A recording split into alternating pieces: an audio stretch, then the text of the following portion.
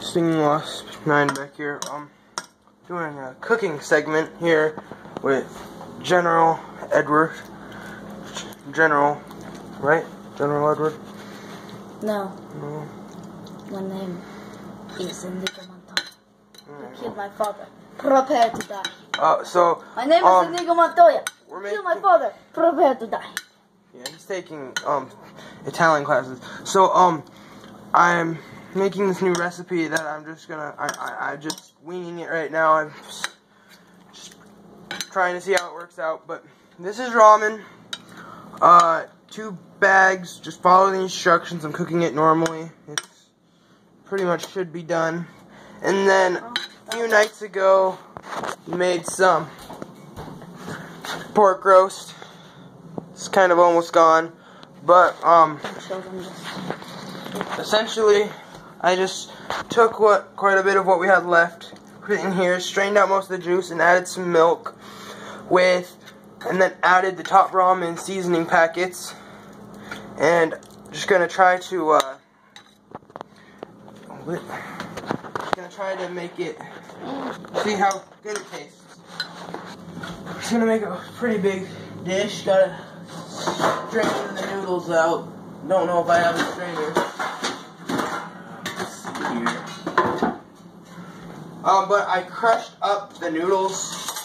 So hold on, it's a better strainer. Crushed up the noodles, so they're more like rice noodles. They're like that small. Pick up something. Got an average strainer. Just gonna strain it. They're looking pretty done to me. Yeah, it's our house. House is a mess. We've been partying all weekend and need food. And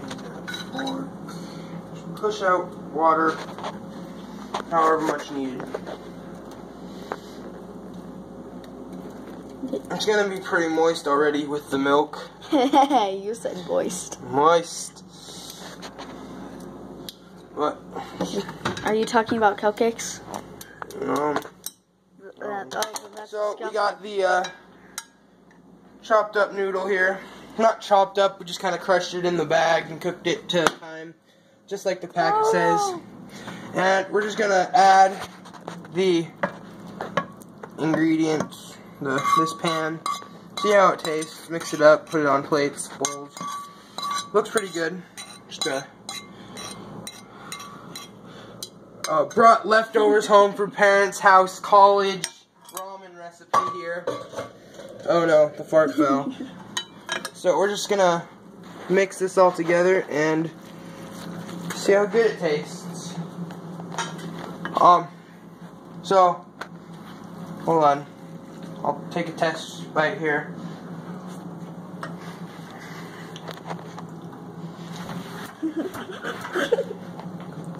It's pretty good. Well, Stinging Wasp 9, General Edward out. Signing off.